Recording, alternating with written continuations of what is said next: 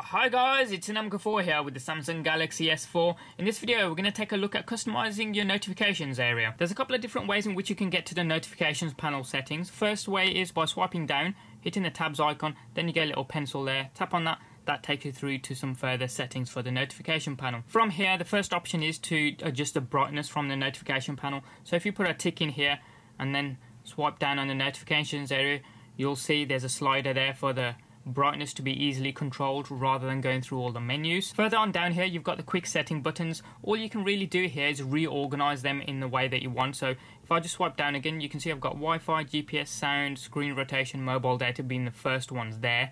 If I want to reorganize them, say if I want flight mode to be the first one, I just hold down until it picks it up and move it to whatever I want it and then let go. Same for smart scroll. If I do smart stay as well and then driving mode, that's done. So if we bring down the notifications area again and then swipe across, you'll notice right at the end there's my Wi-Fi, GPS, sound, screen rotation and mobile data as I swapped them around with whatever was at the beginning there. Another customization that you can do from here is go to your settings, go to my device, then go to display and then scroll down. It'll give you the option to display the battery percentage as well, and as you can see it displays it straight away.